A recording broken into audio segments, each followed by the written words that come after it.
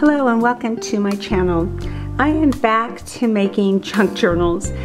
I really like this junk journal. Let me show you what I used for the base. So you've heard me talk about Five Below.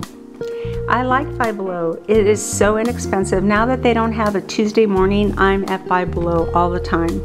So this paper is only $5. That's why it's Five Below. And the watercolor paper is really nice.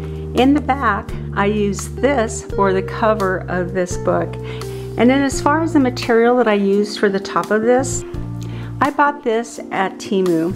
It's like a natural paper. When I bought the first order, you can see I have a lot.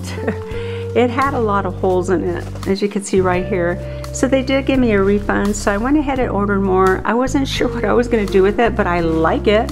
I have used it on some other journals, but for this one in particular, I used it for the top cover and then also for the back.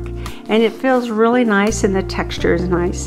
You might even notice right here that I hand sewed this canvas. So for this spine, I used canvas, and there's a total of 13 signatures, and I wanted to make sure that it stayed nice and secure.